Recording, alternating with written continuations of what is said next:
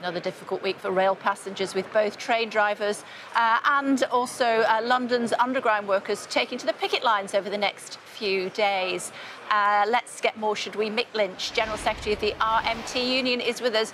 Hello to you, Mr. Lynch. Good to see you. Thanks for joining us on the programme.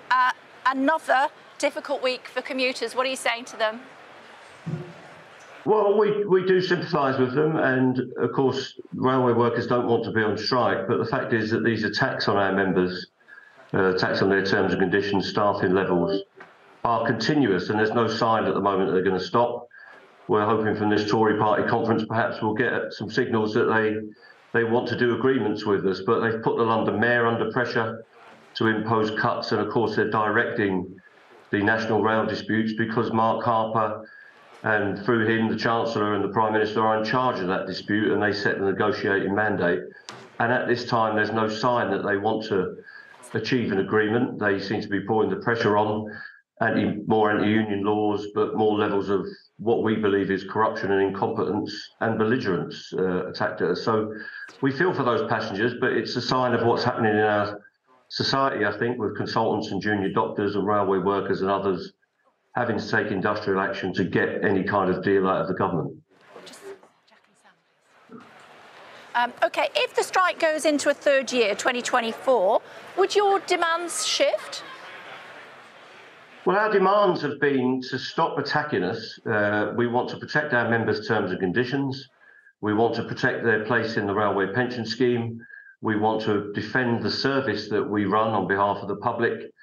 We want to keep those staffing numbers up so that people can expect to turn up and go accessible and safe and secure railway. When we've achieved some peace on that, we will examine our pay.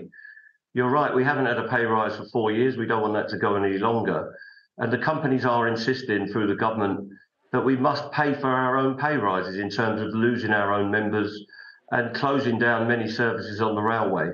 So we're not shifting our demands. We want a reasonable pay rise, but we also want to defend our members' terms and conditions and the service that we operate.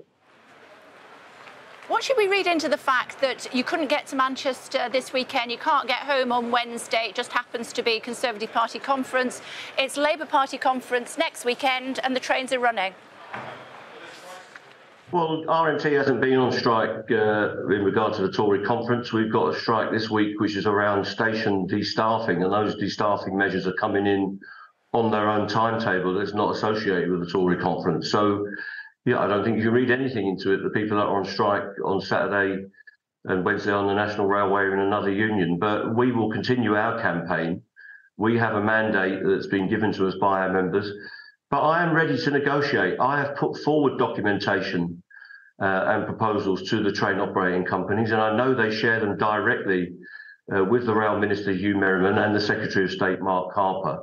And it's up to them to respond in a framework of goodwill so that we can navigate our way through this dispute and get to a period where we've got no strikes on the railway. But at the moment, they're simply not prepared to do that. The way they play up to the right-wing agenda in their own party and in the right-wing media in this country is very regrettable. If they want to have good industrial relations, it means they've got to come to the negotiating table, unshackle those companies that they've got under contract and allow them to negotiate with us to get a settlement to the disputes. Okay.